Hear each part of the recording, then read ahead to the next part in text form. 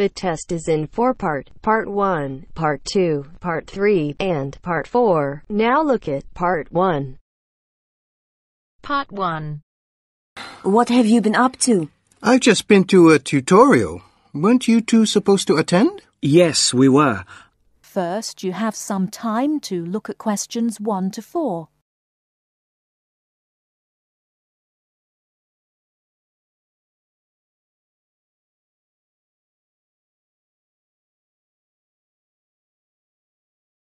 Now we shall begin.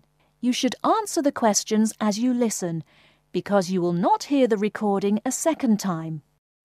Listen carefully and answer questions 1 to 4. Hi there, Sang-min. What have you been up to? I've just been to a tutorial. Weren't you two supposed to attend? Yes, we were. But I had an essay to finish and Julianne offered to help. Did we miss much? Well, I thought it was quite interesting. It was all about spending habits among undergraduates. It was based on recent research done by a PhD student studying behavioral psychology. Oh, yes. I remember being interviewed by him about what I usually spend my money on. And what did you say? Well, most of my money, probably around 75%, goes on basic living, paying rent, food costs, and of course, university fees. I'm the same, except my food bill is higher. We are all in the same boat here.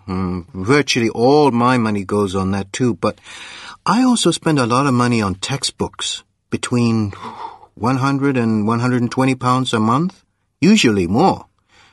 Realistically, it's closer to 150 pounds.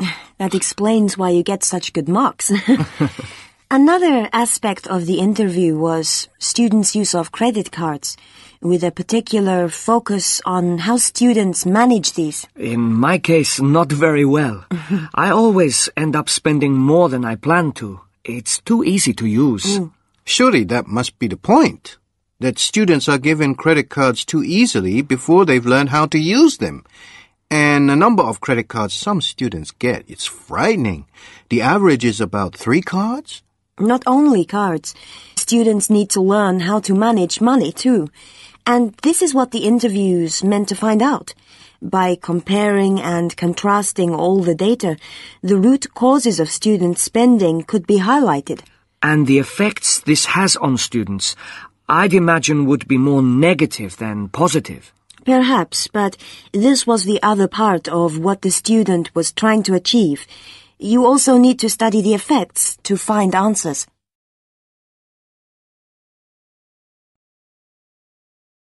Before you hear the rest of the conversation, you have some time to look at questions 5 to 10.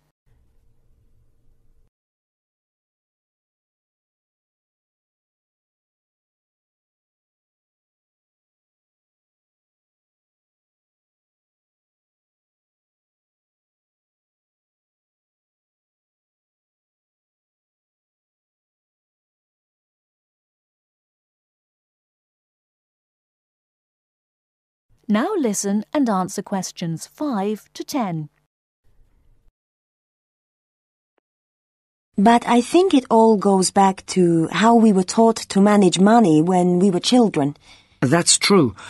Our behavior now is closely related to the childhood environment and what we learned from that. But how far back should we go? When do children really begin forming an understanding of what money means? I've read that children between 3 and 5 can understand what's right and wrong. That's when they can learn concepts like sharing. At the age of 6, most children can understand the value of money. This suggests that if parents offered practical advice to their children at an early age, it could have a very positive impact on their spending habits in later life. It basically comes down to 3 areas. The first one is allowance, Parents should not try to focus on how much money they give their children, but rather on what they need. Needs are difficult to define, so parents need to resist the urge to give in when their children say, I want. For me, the only way to teach children the difference between needs and wants is to give them a practical allowance. If my parents had not done that for me when I was younger, I don't think I would be able to handle the money they give me now. True. The second thing I think is important is saving. Can you explain a bit more? Well, basically, parents need to introduce their children to personal finance. If we are expected to deal with money now, then we have to learn when we're younger. I see what you mean. And it could be in quite simple ways, like by helping them to open their own savings account. There's one more area I think is vital. What's that? It's buying. We spend excessively on credit cards because we don't know how to control money. We almost need to learn how and what to buy, which is why parents should allow their children to participate in this. If they want something expensive, like a new pair of trainers, then they could be encouraged to save a bit of their allowance. And parents could also promise to help by saying that they will pay the rest if the child, at the end of their period of saving, still does not have enough.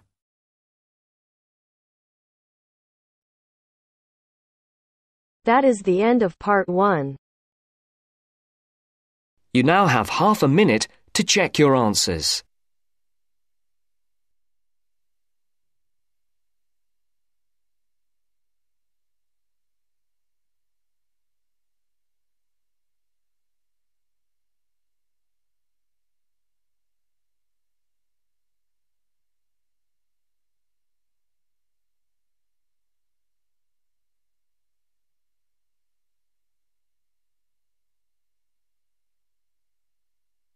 Now turns to part 2. Part 2. You will hear a male student talking to a union representative about placing an advertisement to sell a laptop. First, you have some time to look at questions 11 to 15.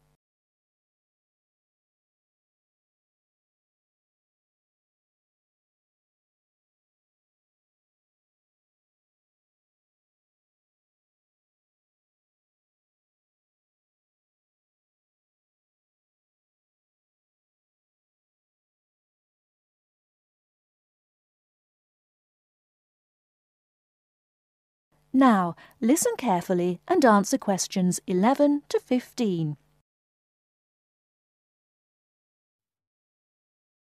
Hi, I'm Debbie. How can I help? Hi, my name's David. I'm just looking to place an advertisement on the main union notice board to sell a laptop and a few accessories if that's possible. Sure, that's not a problem. I take it you are a member of the Students' Union? Yes, I am. Right then. I'll just get a form up. And as there is no one around and it looks as if it's going to be quiet for a while, I'll just type the details straight into the computer for you. Thanks very much. No problem. Shall we just title it Laptop for Sale? Yeah, okay. Can you describe it generally? Well, it's in very good condition. In fact, it's hardly been used. Why are you selling it, if I may ask? Well, I've got another one which is much lighter, and I don't really need two. I see.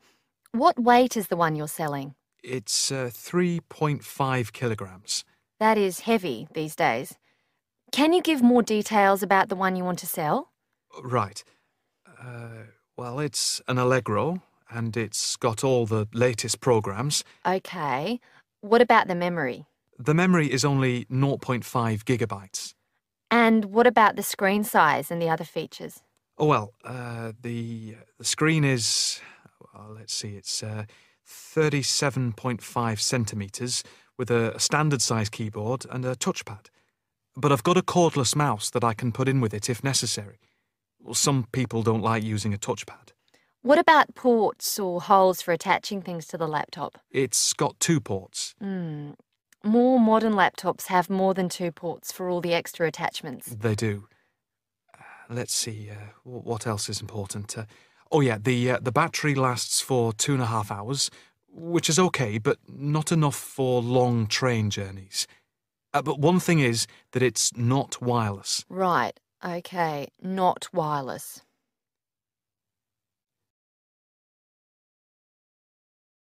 Before you hear the rest of the talk, you have some time to look at questions 16 to 20.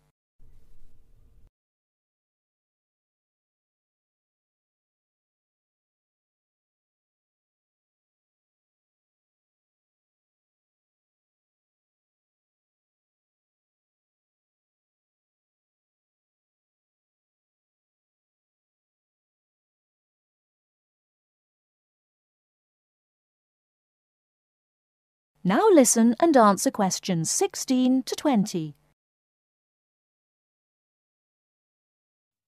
Anything else I can put on the advertisement? There's a webcam built at the top of the screen, and I can throw in a printer, a scanner, and headphones, which I got with it in a special deal. It also comes with its own case for carrying it around. Actually, the case is quite smart. I'm hoping these things will help it sell. They should do. Right, I think I've got all that. How much do you want for it? That I'm not sure about. It's worth about £900 to £1,000 new. Yeah, but you won't get that much if it's used, and even if it's in good condition. What about £500? I doubt if you'd get as much as that. More like £200 or £300. If you look at the notice board, there is one on there which is comparable to yours, and it's not more than about £250, I think. As little as that? I'm afraid so. Shall we say £300? OK, put that. Can I take some contact details for the advert? The name's David Bristow. BRISTOW. Yes, that's it. And a mobile or email? Both, if you want. It's DIB7791@hotmail.com. OK, and the mobile? That's 09875 423387. That's it. If you send the picture, I'll add it and print it out and stick it up for you. OK, I can get that to you today. Right, I'll type in here, advert placed the 22nd of October. Fine. And good luck with the sale. Thanks. That is the end of part 2. You now have half a minute to check your answers.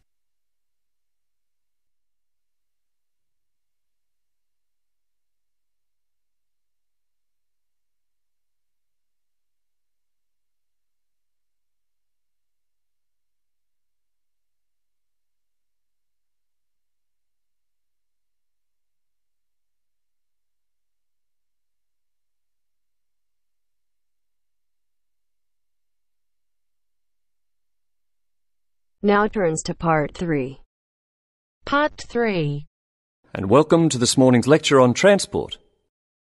First, you have some time to look at questions 21 to 25.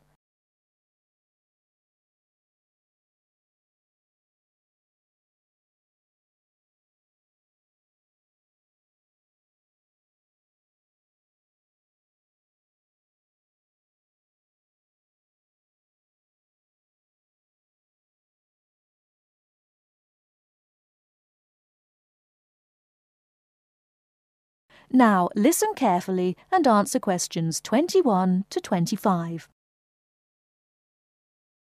Good morning, and welcome to this morning's lecture on transport.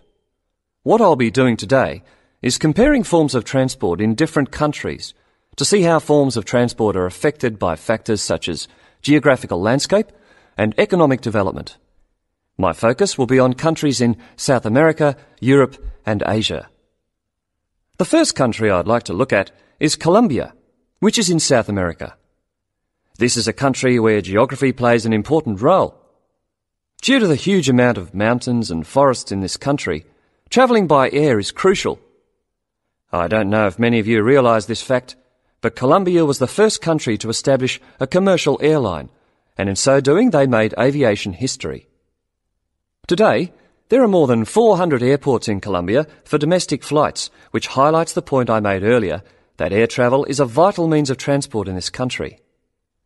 Colombia also has a road network of about 48,000 kilometres, linking Colombia to Venezuela and Ecuador. Transport by road is important for trade as well as tourism. Apart from this, there is also a railway system, but it is in need of modernisation. The other means of transport is by steamers, with the Magdalena being the main waterway. Now let's turn to Colombia's neighbour, Venezuela. Once again, we see that internal flights are an important means of transport, as like Colombia, Venezuela has remote areas where flying is the easiest means of travelling from A to B. Trains are not popular, and most of the railway lines are in the highlands, as this is where the iron ore mines are. Trains are an efficient means of transporting the iron ore from the mines to the factories. Thus we can see how transport and the economy are interrelated. Ships are also used extensively in this country, and there are many ports, the main seaports being Puerto Cabello and Guanta. Turning now to Europe. Belgium is a country that boasts one of the most compact railway systems worldwide. Inland waterways, or canals, are also an important means of transport, transporting both freight and people. Belgium also has the third largest seaport in the world, namely Antwerpen. Air travel is also important, although this is not linked to geographical terrain, as is the case in the South American countries we've already looked at. Next, I'd like to look at the United Kingdom. Like Belgium, the UK has inland waterways around 4,000 kilometres, yet only about 17% of these are used for commercial transport. The main inland port is Manchester, and the chief seaport is London, with Southampton taking second place. Air travel is extensive in this country, and there are around 150 airports, the most famous being Heathrow.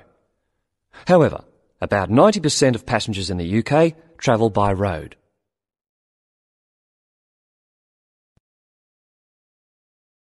Before you hear the rest of the talk, you have some time to look at questions 26 to 30.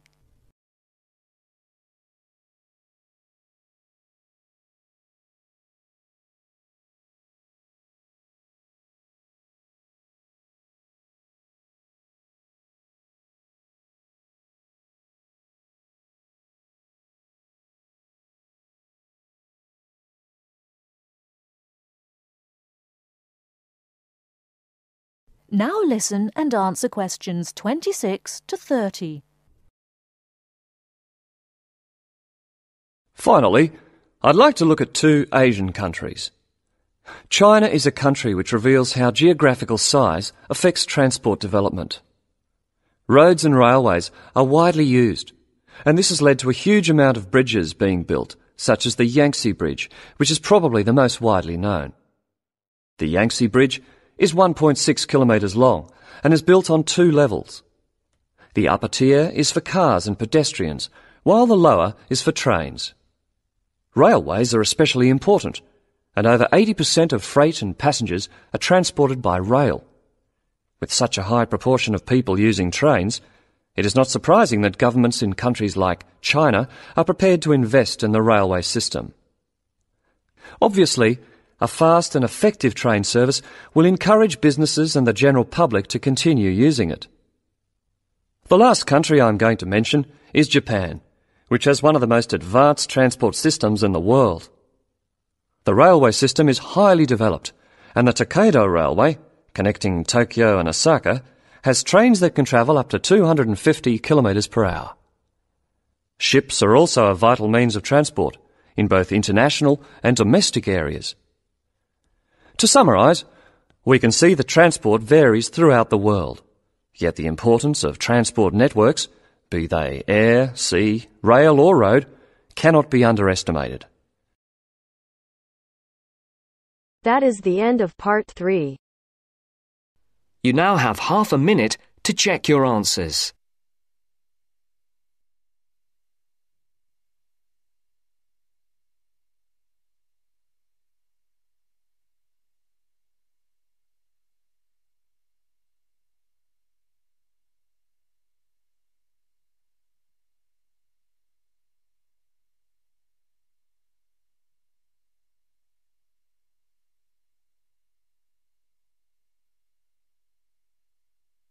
Now turns to Part 4. Part 4. You are going to hear a lecture about the geographic information about Australia. You now have some time to read questions 31 to 40.